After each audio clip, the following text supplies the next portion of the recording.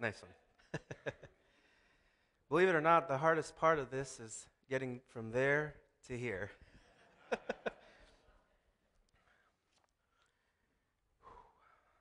I want to thank, of course, God for giving me another opportunity to teach His Word to you, allowing me to continue this series. Did you guys hear Andy's Stealing the Mind session? It was great. You guys should tune in. Is he preaching this morning? He is, huh? Anyway, the title of this sermon is Replacement Theology, What We Should Know, Part 3. And before we start, can we pray?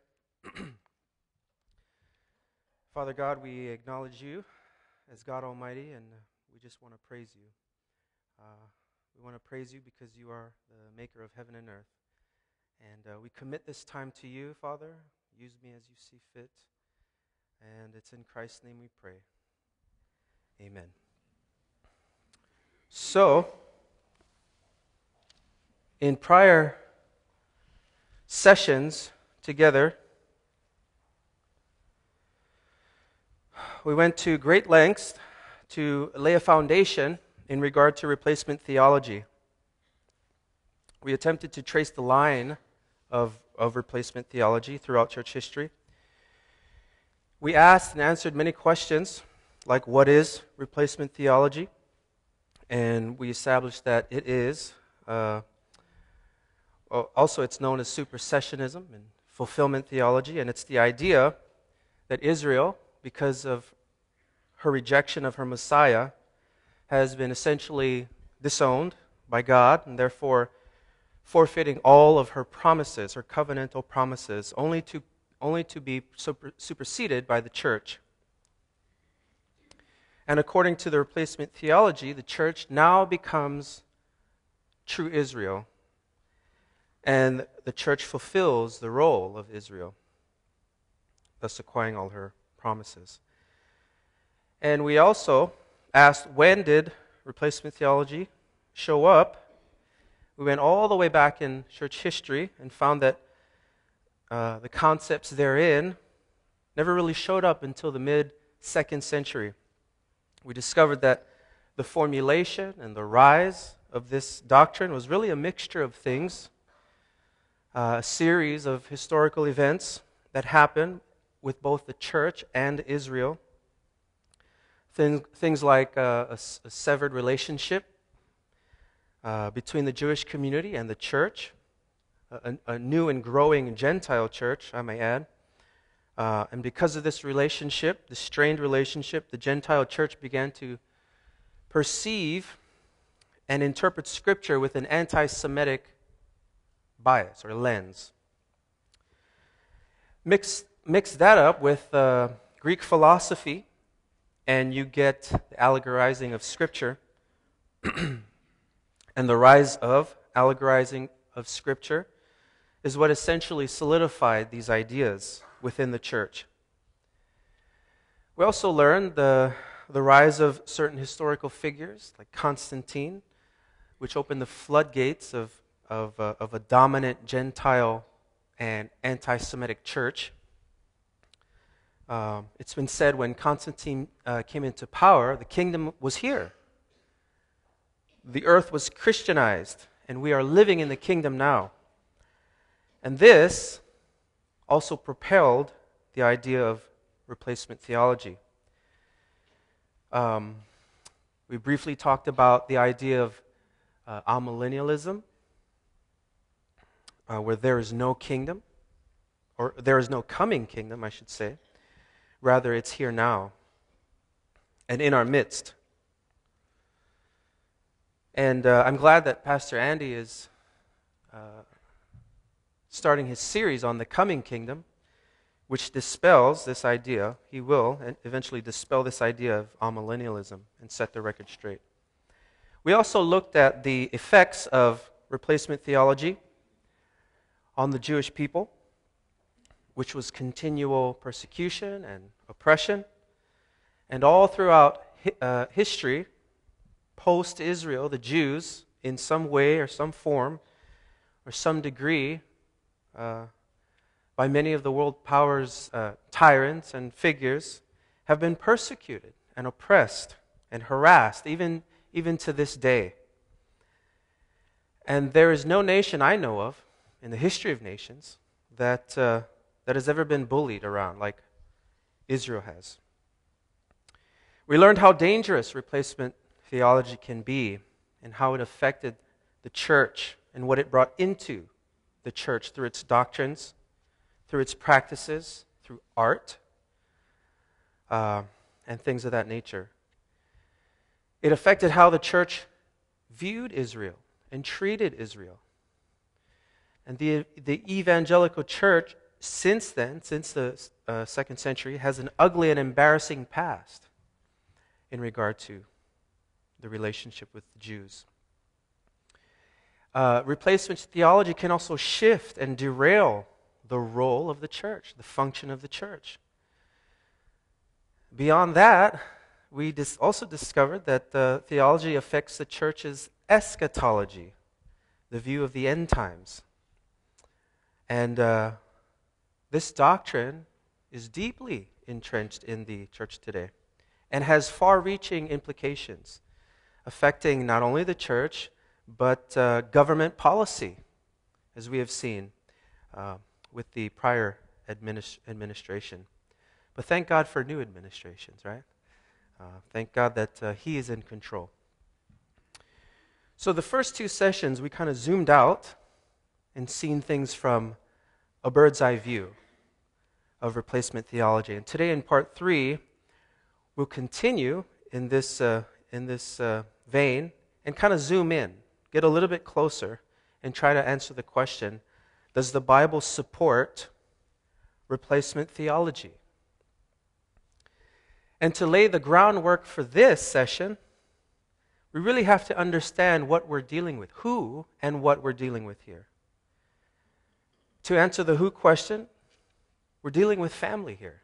Truly, we're dealing with our brothers and sisters in Christ. And we're dealing with brothers and sisters who hold to a train of thought on the very opposite end of the theological spectrum. And in fact, there could be people in this room or listening via the website and online that have those views. In fact, I know there is. So this is an in-house discussion, an in-house debate, family debate. But at the end of the day, we're all saved. Amen? And so I think it's only fitting that before we dig into this, no matter what theological persuasion you may have, we check our pride and leave it at the door as we approach this topic. And do so in love. Amen? So to answer the what question, we're wrestling with an idea that I believe, as we have learned, has plagued the church since its inception. The idea that the church has replaced or fulfilled or superseded national Israel. And surely, if replacement theologians say that this is the case, then we should find ample evidence of this idea represented in Scripture. Right? So my goal for today is not to attack, but to both reference various scholars from both camps, and more importantly, go to Scripture and really see what the Bible says about this idea of the church in Israel. Because this is what we're dealing with here. The church, the idea that the church has replaced Israel. Does the Bible support the idea of a covenant-keeping God replacing the apple of His eye, Israel? So there are two competing views in this equation. There are those that hold to a dispensational theology, and then there are those that hold to a perspective called covenant theology. You can also call it Reformed theology. Covenant theologians, by and large, hold to the doctrine of replacement theology or fulfillment theology. So very briefly, here's a helpful chart that delineates the distinctives of both covenant theology and dispensational theology. You are in a dispensational church, by the way.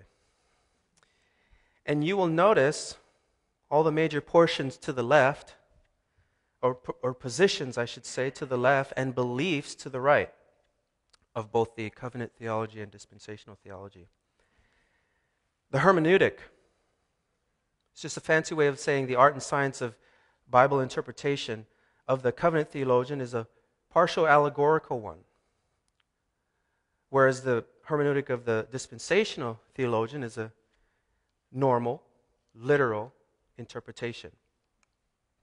That's not to say the covenant theologian doesn't use literal interpretation, but by and large, they use allegorical interpretation for things like prophecy and eschatology. Concerning the purpose of God, unlike covenant theologian, we view God's underlying purpose in the world as, let me rephrase that. Covenant theologians view the purpose of God as soteriological or salvific. And the dispensationalists believe that the purpose of God is doxological, meaning that God is at work in the world today for His glory and His glory alone. God's glory is the end game, if I could say it that way. His purposes can't be soteriological. Not to take anything away from salvation or soteriology, but who gets the glory when the unbeliever is saved? God does. Salvation is a glorious thing, but salvation is not the end game. His glory is. Moving down the chart, how do the two camps view Israel and the church? In complete opposites. There's no distinction, says the covenant theologian. In fact, the church takes her place and appropriates her role, Israel's role. And notice, if you will, the top three tiers: hermeneutic, purpose of God, and Israel and the church. This is what is known by dispensationalists as the sine qua non of dispensationalism. In other words, these three positions are the trademark of a genuine dispensationalist. They go hand in hand. This is what Ryrie said concerning the sine qua non. The essence of dispensationalism is the distinction between Israel and the church. This grows out of the consistent employment of normal or plain or historical grammatical interpretation, and it reflects an understanding of the basic purpose of God, and that is glorifying Himself. That's the end game here. Feel free to review the chart on your own, but I just wanted to show a stark contrast of the two camps and get an idea of what we're up against. An opposite of systems.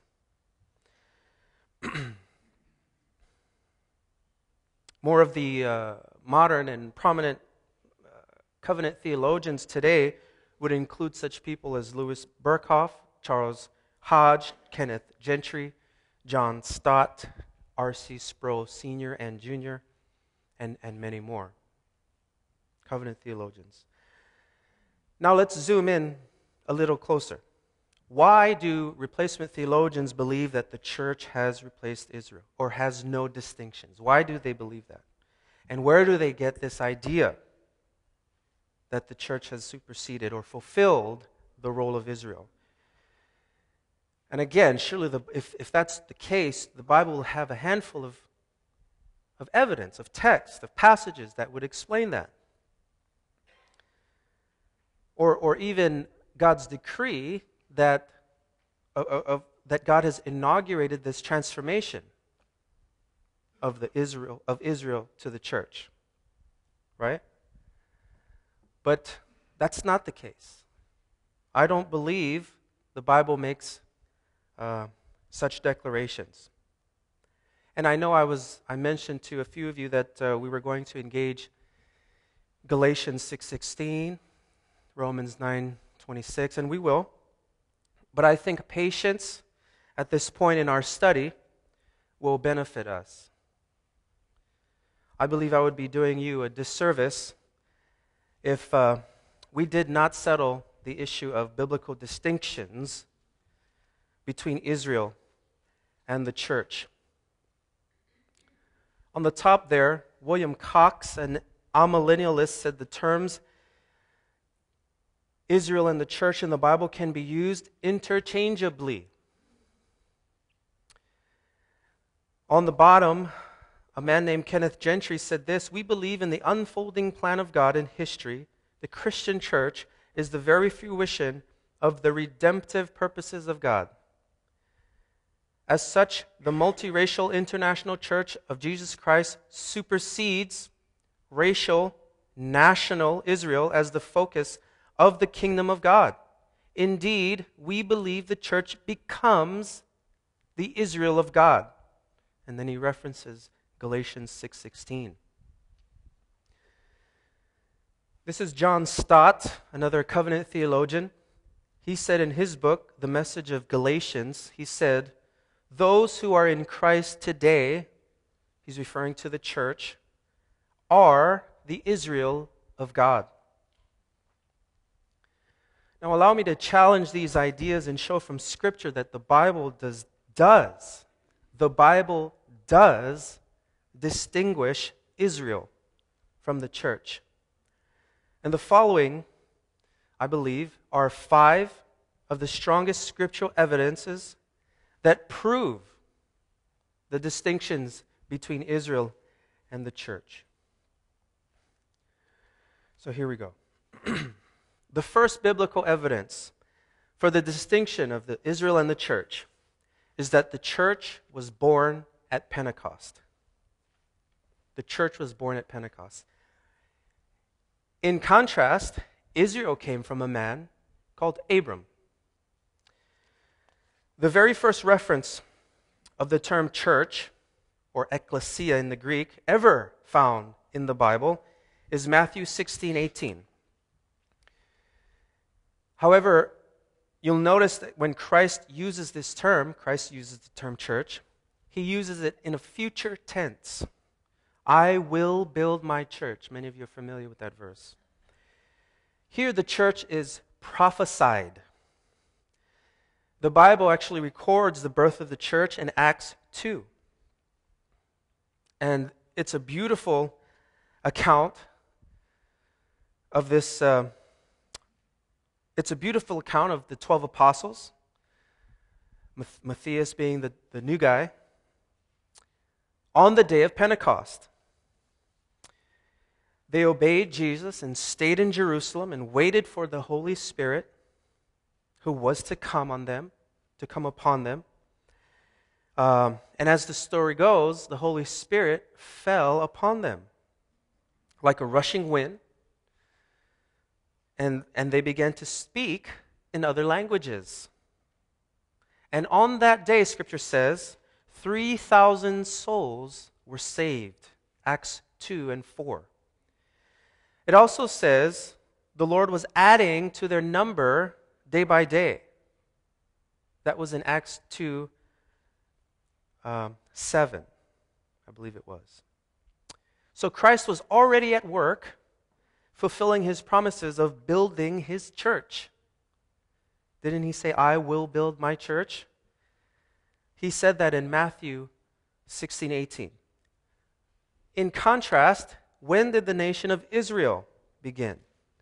Again, it began with one man, Abram. I was going to say Abraham. In Genesis 12, 1 through 3, God declares to Abraham a handful of beautiful promises, one of them being a great nation. Genesis 12:2 says, "And I will make you a great nation." This is even before the covenant. of Abraham. Louis Sperry Chafer, in his 8-volume set, Systematic Theology set, said this about the Jewish people. By the call of Abraham and all that Jehovah wrought in him, a new race of stock was begun, which under unalterable divine covenants and promises continues forever. He goes on to say, so different is this race as to distinctive characteristics that all other people are antipodal, meaning diametrically opposite to this nation. They are classified as the Gentiles or the nations, as in dissimilarity to the Jewish people. So Israel has existed in the days of Genesis, coming forth from a man named Abram, and in contrast, the church came forth on the day of Pentecost, well over 2,000 years removed from Israel. The church is also called the body of Christ. We'll talk more about that later.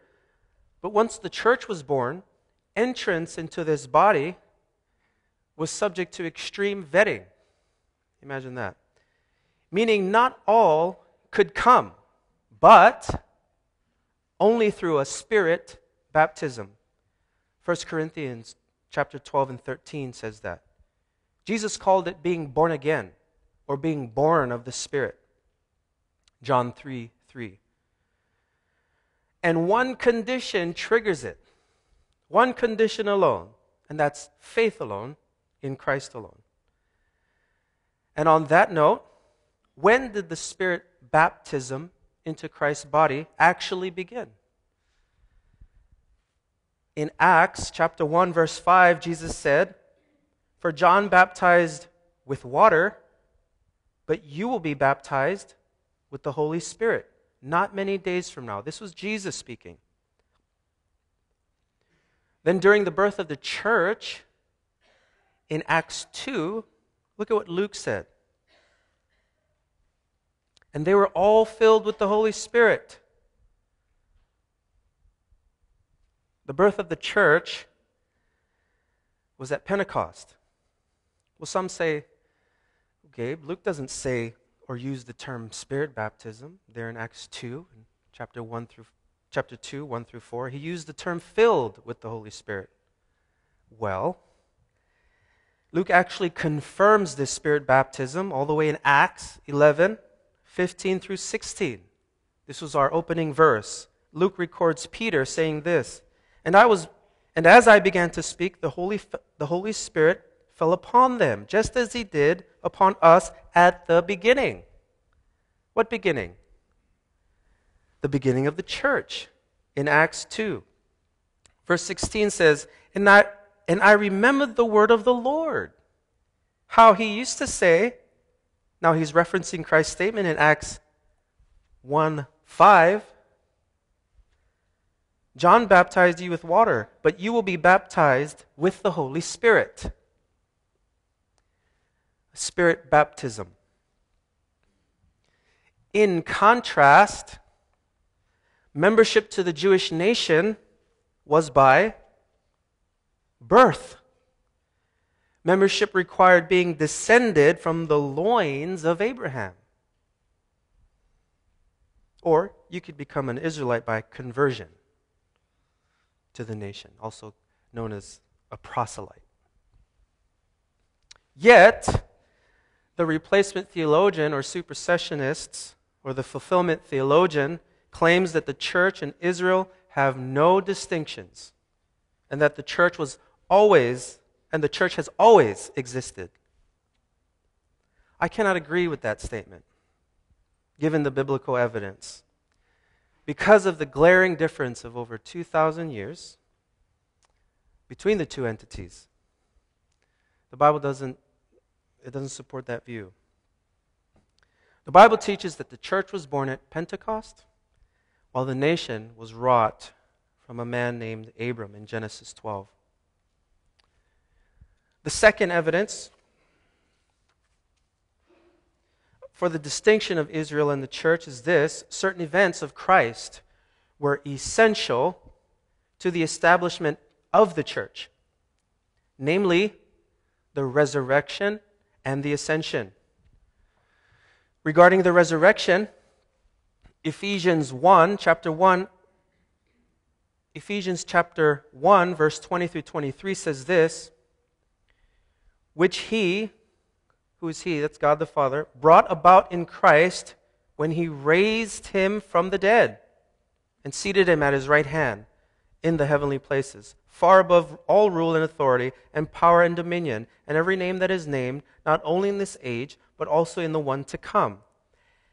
And he put all things in subjection under his feet, and he gave him as head over all things to the church, which is his body, the fullness of him who fills all in all.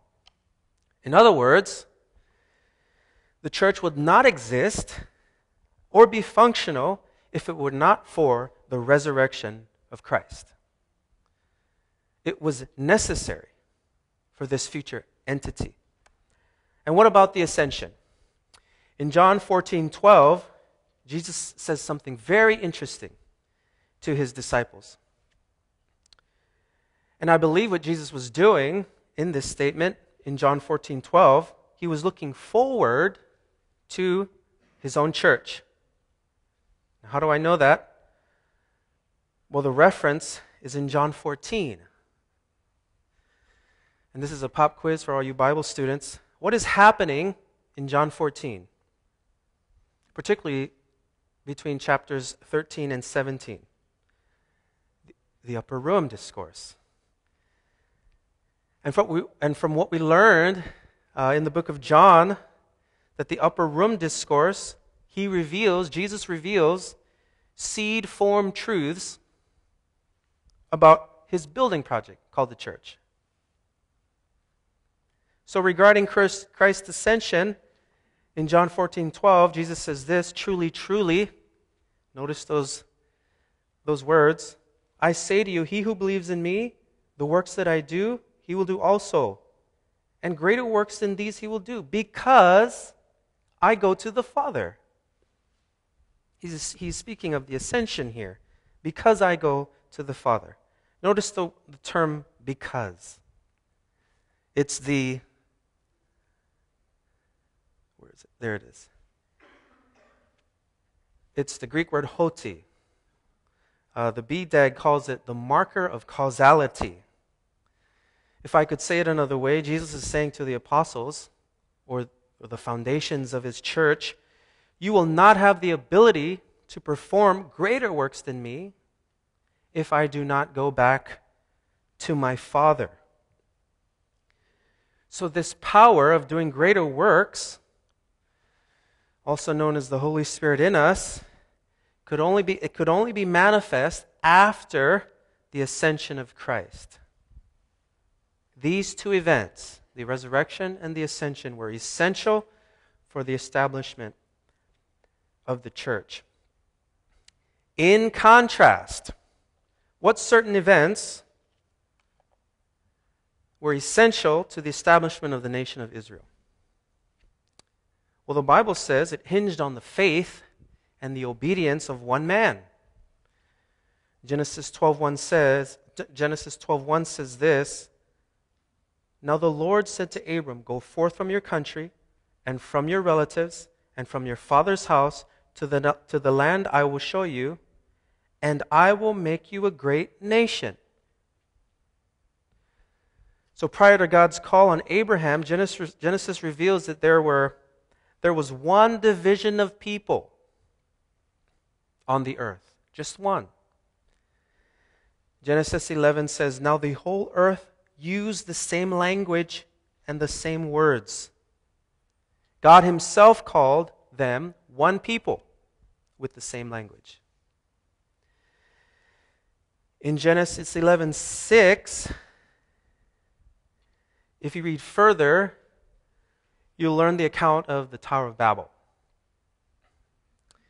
Andy is going through a study of the coming kingdom on Wednesday nights.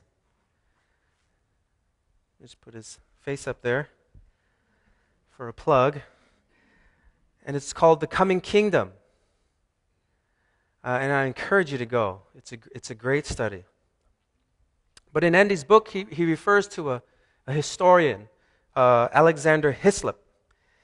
And in Hislop's research, he discovered that there was one world political, economical, and religious system going on there in Genesis 11, headed up by a man named Nimrod. And that religious system was called the mother-child cult. This slide is probably familiar to some of you. And since God knows what absolute power given to a single person can do or can result in, absolute corruption, what did God do? He halted this building project, dead in its track,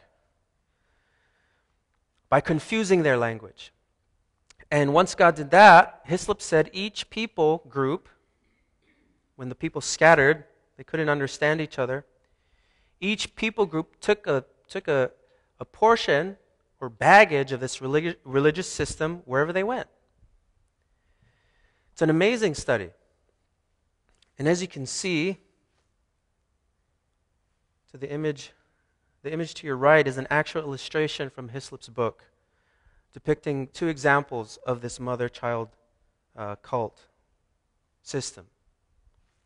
The one on the left is Babylon, and the one on the right is India. And so as each people group, with their new language, separated in each direction, they brought along this baggage, this religious system. And so God calls this one man, out of the Chaldeans. What does it say? Genesis 12:1. From the of the Chaldeans, it said. There's in that big red circle there. And he called him out. While Abram believes God and walks with God on this journey, he realizes that God has a very special calling on his life. Namely, to be the forebearer of this nation called Israel. Now, why am I saying this? Because we're talking about two entirely different entities here in regard to the church in Israel. This is a huge distinction that separates the two.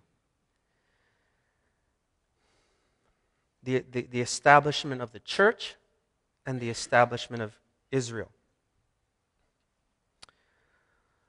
This brings us to the third evidence. The third evidence that distinguishes the church from Israel. And that's the mystery character of the church. What is a mystery? The Greek calls this mystery mysterion. It's a divine truth that was hidden and not revealed in the Old Testament. That's what a mystery is. Later to be revealed in the New. What's an example of a mystery? Can we turn to Colossians 2, chapter 2? Colossians chapter 2, verse 2 and 3. Colossians 2 tells us that the mystery of God is Christ Jesus.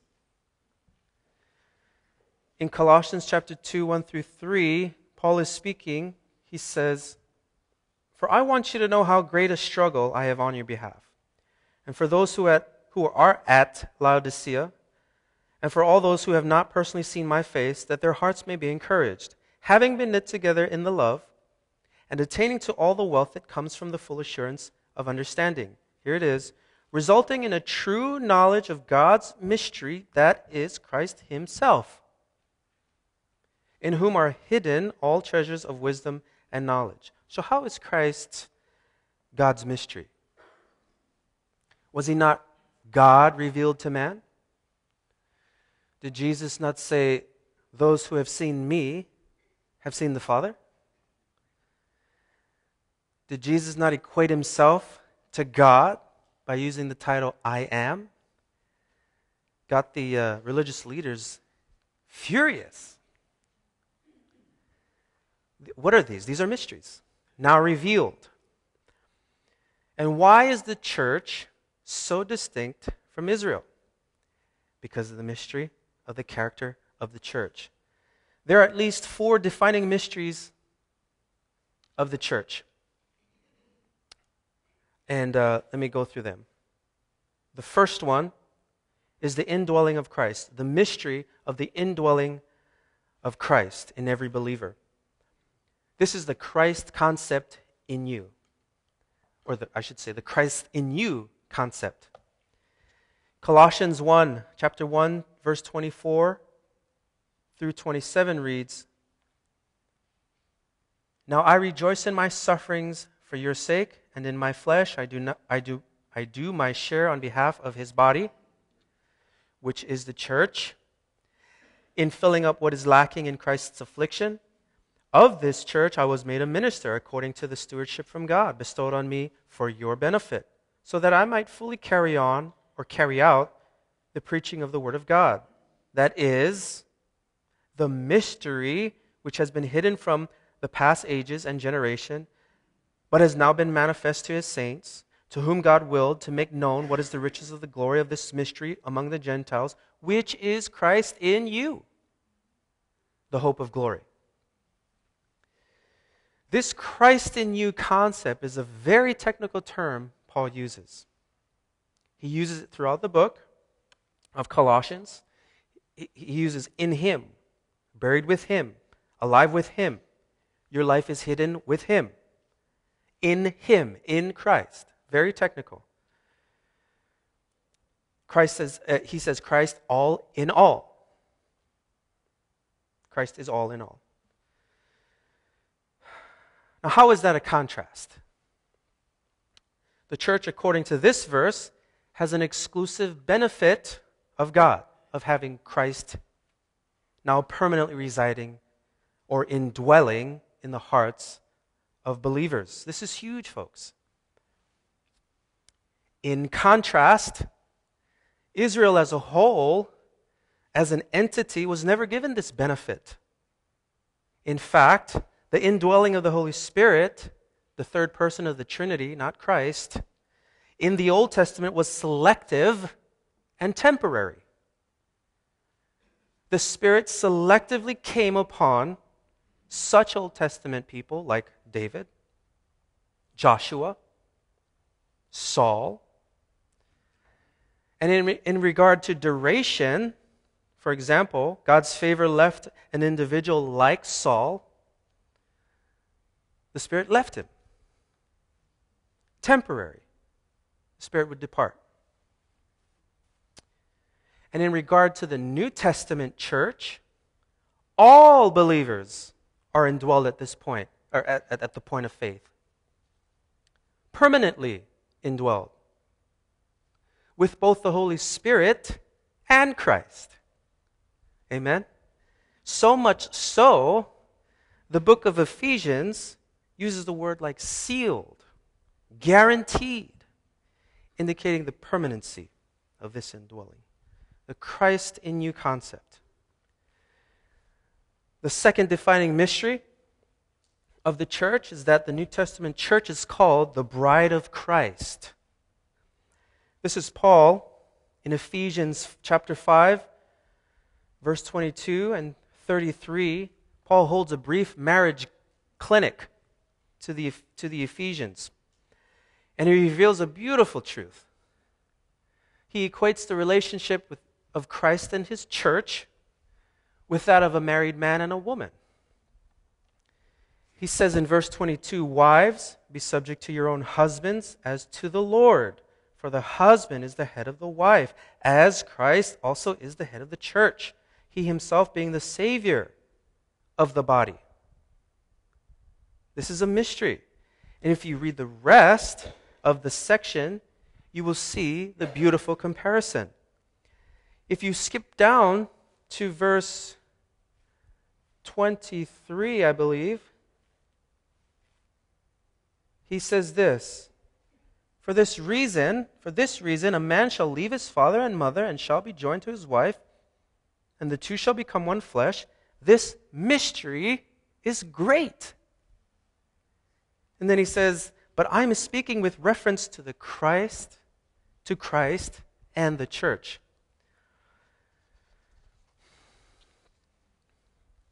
you know what? The Bible reveals striking resemblances of the Jewish wedding to that of the church and her relationship with Christ. We call it the Jewish wedding analogy. And as you see in this chart, I don't know if you can see it, the words are very small. There's striking similarities. The marriage covenant in the Jewish wedding was initiated by the groom, starting from the top. Likewise, and initiated upon payment. Likewise, Christ initiates a new covenant, which was Christ's sacrificial death. Yeah? Didn't his resurrection and blood ratify this new covenant? Moving down, look at number 2. Bride set apart exclusively to the groom in the Jewish marriage. And the church is positionally sanctified. Sanctified means set apart. And it gives you the scripture references. How about number 5? The groom returns at an unknown time to retrieve her bride. That's in an actual ancient Jewish marriage. My, that sounds like the rapture. The rapture is at an unknown time. This is an amazing truth when you compare the two. The Bible calls the church the bride of Christ. A mystery. This is Dr. Cornelius Venema, president and professor of Mid-America Reformed Seminary, also a writer of Ligonier Ministries. You guys are familiar with that ministry. It's a ministry founded by R.C. Sproul, also a Reformed and Covenant theologian. This is what Venema said in his article, Israel and the Church, the Issue.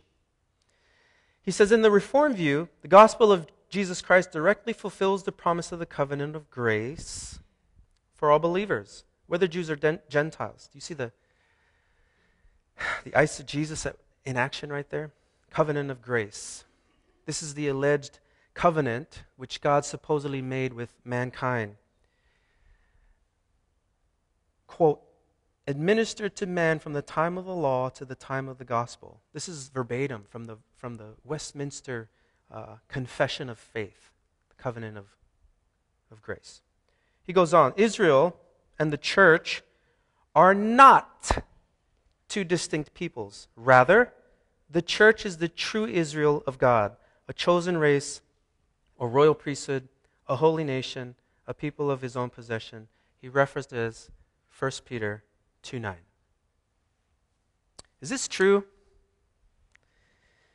How does the Bible describe Israel and her relationship with God? God says in Jeremiah chapter 3, verse 14 of Israel these words, I am married to you, he said. In another translation it says, I am your husband. So when did God and Israel get married? Dr. Fruchtenbaum, a Jewish scholar, in an excellent article entitled The Wife of Jehovah and the Bride of Christ, explains that during the visit on Mount Sinai, God made a covenant with Israel. And Fruchtenbaum observed after this covenant, the Jewish prophets always viewed this covenant relationship as a marriage covenant. The church can't be Israel. She's not married yet. The church is said to be married to her groom in Revelation 19:9. It's future. And Israel, sadly, is deemed in the Old Testament to be an adulteress, a harlot.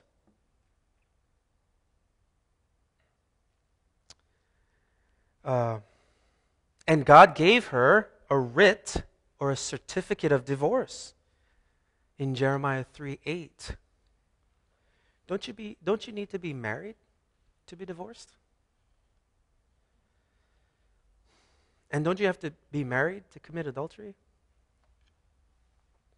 However, the faithfulness of God and the restored blessings of God were prophesied by the prophet Jeremiah in the form of a new covenant. Jeremiah 31 through 34. In contrast, when you study the church, you see a radical difference. The bride of Christ is to be presented a pure virgin.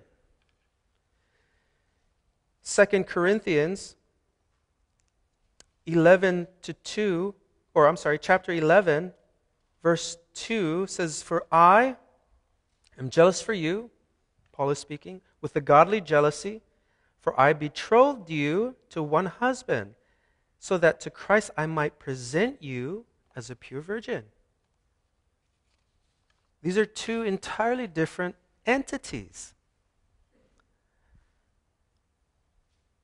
Arnold Fruchtenbaum said this: in the Bible, Israel is represented as the wife of Jehovah, whereas the church is presented as the bride of Christ, the Messiah. A failure to maintain that distinction will only result in a misinterpretation of what the Scriptures teach. This brings us to our third mystery, characteristic of the church. And it's the mystery of the rapture of the church. Can we turn to 1 Corinthians 15? 1 Corinthians chapter 15, verses 51 through 55. Here Paul reveals and unfolds this beautiful mystery called the rapture. 1 Corinthians chapter 15, 51, Paul says this: "Behold, I tell you a mystery. We will not all sleep, but we will all be changed in a moment, in the twinkling of an eye, at the last trumpet. For the trumpet will sound, and the dead will be raised, imperishable, and we will be changed. For this perishable must put on imperishable, and this mortal must put on immortality. But when this perishable will have put on the imperishable, and this mortal will have put on immortality, then will come about the saying that it is written, death is swallowed up in victory. O death, where is your victory? O death, where is your sting?" Paul reveals the mystery of the rapture. I believe Jesus speaks of this same mystery of the rapture in John 14, 1 through 4. And if you recall, John 14 takes place in the upper room discourse. And in that discourse, we learn that he reveals seed-formed truths to the disciples. This is what Jesus said: "Do not let your heart be troubled. Believe in God, believe also in me. In my Father's house are many dwelling places. If it were not so, I would have told you. For I go to prepare a place for you.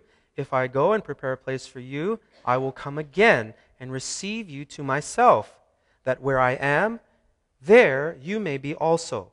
And you know the way where I am going." Some of you are saying to yourself, "Self? I don't see a reference to the rapture here." Well, please notice these phrases of Christ.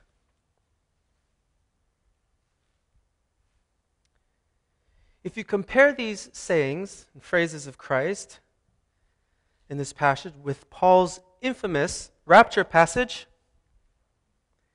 in 1 Thessalonians 4, 13 through 8, you will see a stunning and exact parallel.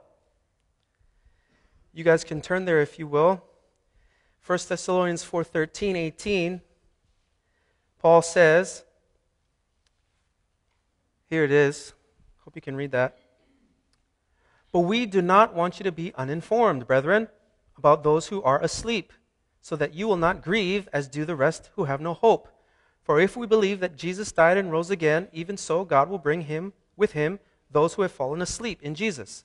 For this we say to you by the word of the Lord, that we who are alive remain until the coming of the Lord will not precede those who have fallen asleep. For the Lord himself will descend from heaven with a shout, with the voice of the archangel, and with the trumpet of God. And the dead in Christ will rise first. Then we who are alive and remain will be caught up together with him in the clouds to meet the Lord in the air. And so we shall always be with the Lord. Therefore comfort one another with these words. Now, notice these words of Paul. And compare them with our Savior's. You will notice a fascinating, a conceptual, and a sequential parallel. In John 14, Jesus says, trouble. Paul says in 1 Thessalonians, grieve, or some translation says sorrow. Jesus says, believe. Paul says, believe. Jesus says, God and me. Paul says, Jesus and God. Jesus said, I told you. Paul says, I say to you.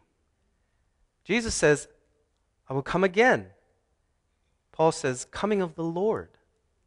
Jesus says, I will receive you. Paul says, you will be caught up. Jesus said, I will receive you to myself. Paul says, you will meet the Lord. And Jesus says, be where I am. And Paul says, you will always be, or ever be, with the Lord. Amazing.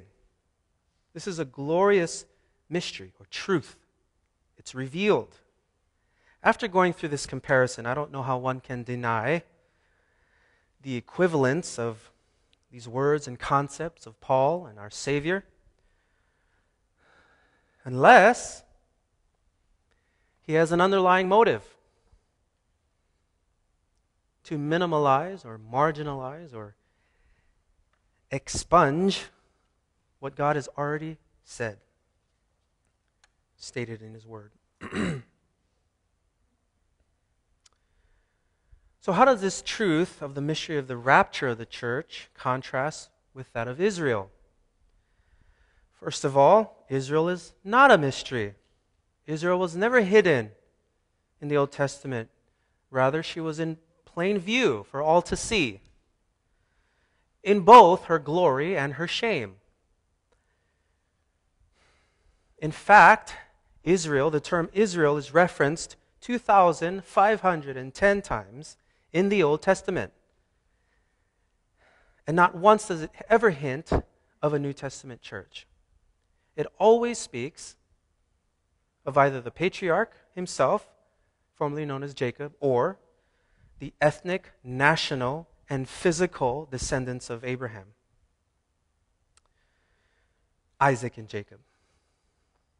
And beyond that, Israel in the Bible is assigned a specific program in the end time scenario, does she not? In Jeremiah 37, chapter 30, verse 7, she is prophesied to expect a time in her life known as Jacob's distress or Jacob's trouble, also known as the tribulation.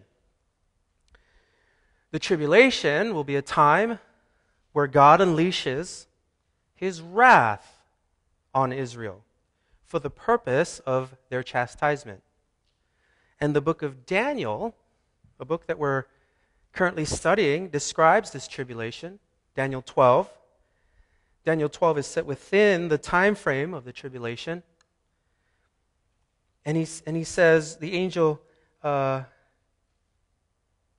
tribulation reserved for who? It's reserved for who?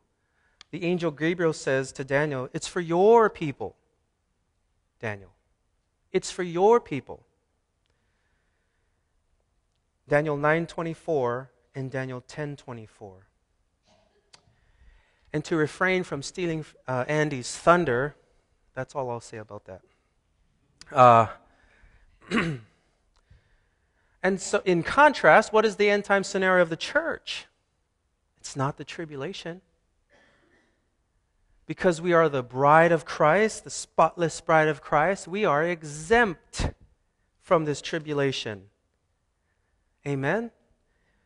If we read 1 Thessalonians chapter 1, verse 10, Paul says, "And to wait for his Son from heaven, whom he raised from the dead, even Jesus, which delivered us from the wrath to come."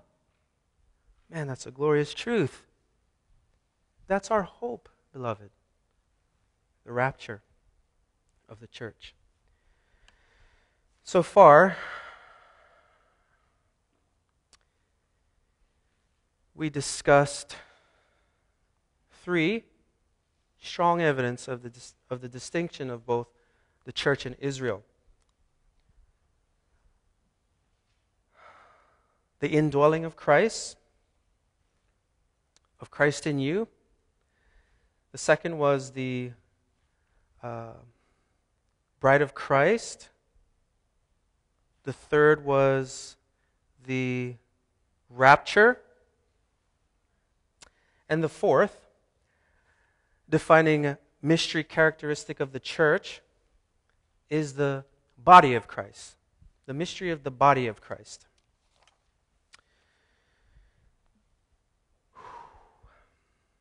Can we turn to Ephesians 3, chapter 3, 1 through 13. This is known as the mystery of the body of Christ. Paul actually reveals and explains in great detail this mystery to the church. He's speaking to believers. Notice verse 1. "For this reason, I, Paul, the prisoner of Christ, for the sake of you, Gentiles, if indeed you have heard the stewardship of grace, which was given to me for you." Verse 3, "That by revelation was made known to me the mystery, as I wrote before in brief." By referring to this, when you read... Hold on one second.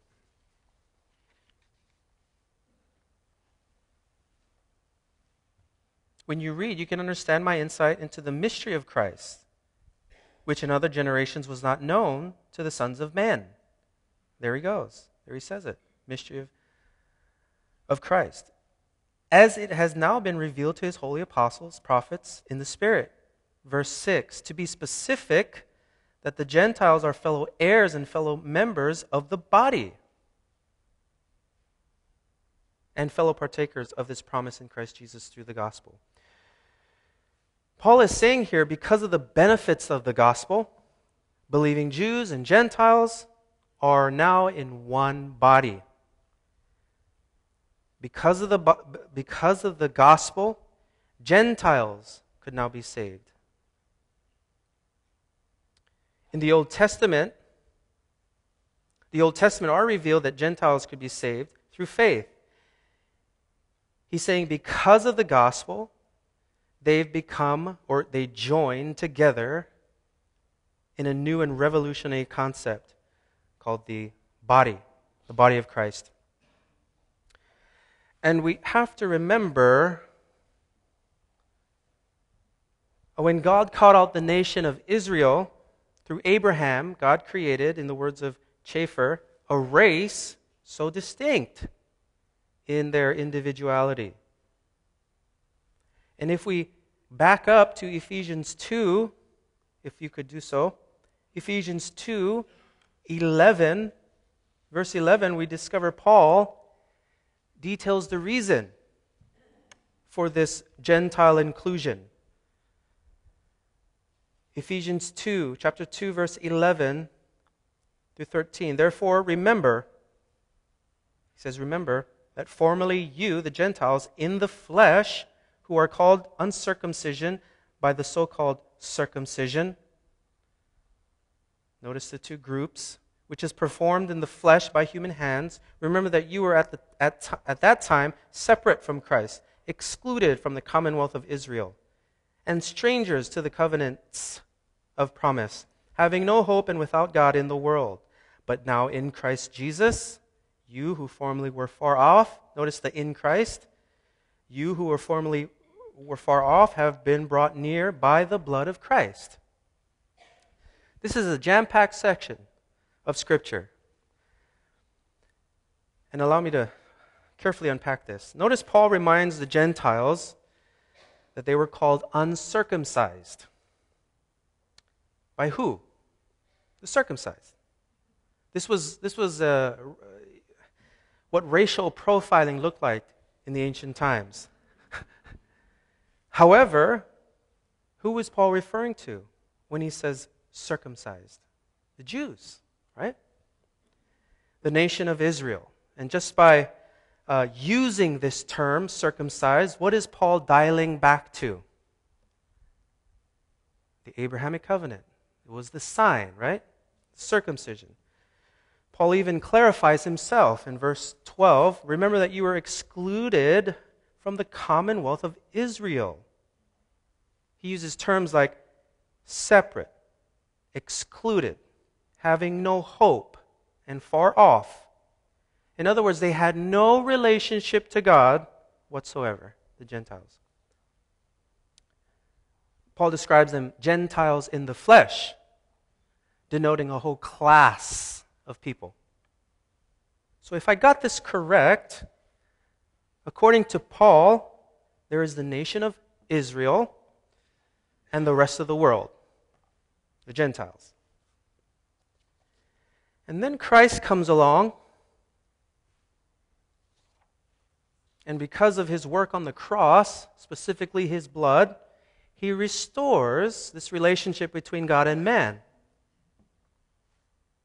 So now, Israel in faith and Gentiles in faith can become one.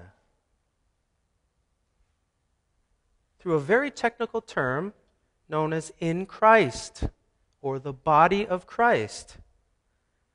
Verse 13, but now in Christ Jesus, you who formerly were far off have been brought near by the blood of Christ.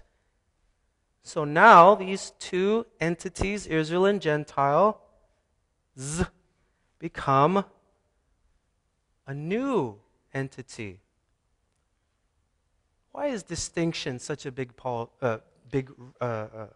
deal? Why is it such a big deal to Paul? Paul says, I'm glad you asked. Let's read on. Paul says, remember where you came from, because what Christ did for you was something new. Paul reveals a mystery. Notice Ephesians 2, verse 14. For he himself is our peace, who made both groups into one. In the ASV, it says, who made from two groups one, and broke down the barrier of the dividing wall. Verse 15, by abolishing his flesh, the enmity, which is the law of commandments contained in the ordinances, so that in himself he might make the two into one new man, thus establishing peace, he says. Let's stop there. Let's see if I got this right. What did Christ make? He made two groups into one, right? Jews and Gentiles, called the body of Christ. So if he made two groups from the two groups one, what are we left with? We're still left with Israel. That's one group. We're still left with the Gentiles. That's another group. Now we have a new man in Christ, made by Christ himself, which makes a third group. It seems clear, very clear, Paul is careful about distinctions here, and very careful to identify three groups. Why do I say that? Because as I read Paul's other letters, he acknowledges two groups, namely Israel and the church. He does so in Galatians 2:7. But on the contrary, seeing that I had been entrusted with the gospel to the uncircumcised, just as Peter had been to the circumcised, he also acknowledges the two groups in Galatians 6:15, For neither is circumcision anything, nor uncircumcision, but a new creation. I also say this because if you read the book of Acts, Israel is mentioned 20 times, and the church is mentioned 19 times. They are both used in a normal and literal sense. And the two entities exist simultaneously. And just for added bonus, Paul identifies the Gentiles too. 30 times he does so. And in the book of Acts, there is no such idea as supersessionism.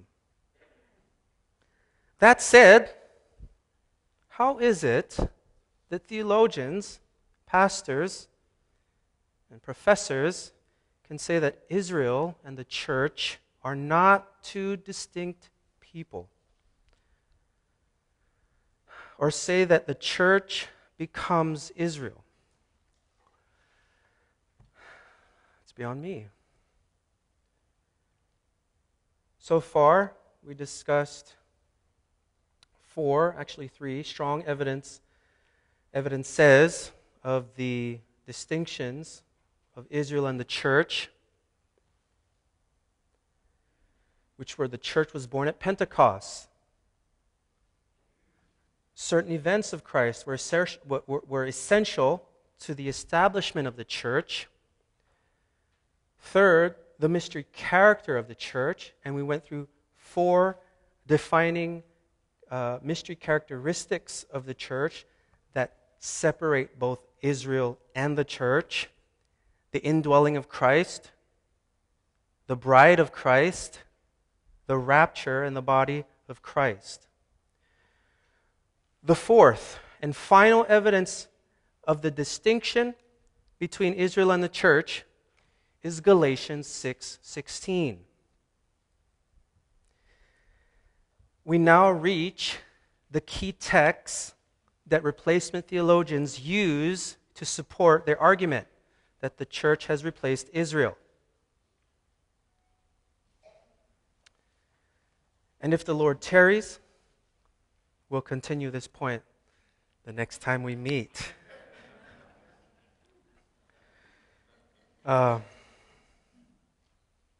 Establishing distinctions as clearly exampled in the Bible is one of the keys, I believe, to understanding Galatians 6:16. Because I believe Paul acknowledges and distinguishes from the rest yet another group. When we meet next time, we'll engage Galatians 6:16 and other passages replacement theologians use. I thank you for bearing with me through this series. This is truly a robust issue, certainly one that has been around for centuries, and certainly one that we should be versed in. And so some of you perhaps are here for the first time wondering, what in the world is he talking about? Well, I'm ultimately trying to defend the immutable character of God, if he needed my help, as if he needed my help. The story of the Bible is ultimately about how a covenant-keeping God will remain faithful to his chosen people, Israel. He's made a promise, a covenantal promise to his nation Israel. And God is not a man that he should lie. In fact, it's impossible for God to lie. It would not make logical sense to entertain the idea that God can somehow retract his promises. Doesn't it say his word does not return unto him void? So if that's true, I can trust him with my salvation. See that? And trusting in God if trusting in God that can retract his promises, why would I want to do that? It's quite opposite. I'm trusting in a God who cannot lie, who will fulfill his promises, both to the church and to Israel. He made a promise in John 3:16, granting us everlasting life. And if you're here today and have not trusted in Jesus Christ for your salvation or the safekeeping of your soul, don't hesitate. Do it now. You can do this in the quietness of your own heart and mind, and be encouraged because God is a promise keeper. Amen. This is what John 3:16 says. This is Jesus speaking. For God so loved the world, he gave his only Son, that whosoever believes in him shall not perish, but have everlasting life. Those are Christ's words. Do you notice the one condition there? Believe. Just one. Believe on him. And all the mysteries we talked about today concerning the church and concerning the church and whatnot, they all pertain to you if you believe. But those are just add-ons. The real gift is eternal life with Christ Jesus, our Lord. And I would encourage you to believe. Just believe. And if you've done that, congratulations. Welcome to the family of God. And if you need more information on that, I'm available to talk. Shall we pray? Thank you, Heavenly Father, for your word. Thank you that your word distinguishes entities such as Israel and the church. And thank you, Lord, that you are a covenant-keeping God, and that you will fulfill every promise made to Israel. Lord, we are careful. We will be careful to give you the praise and the glory. In Jesus' name we pray. And God's people said, amen.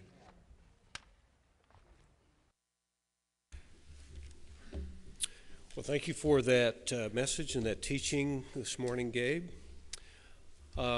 Please stand and join in singing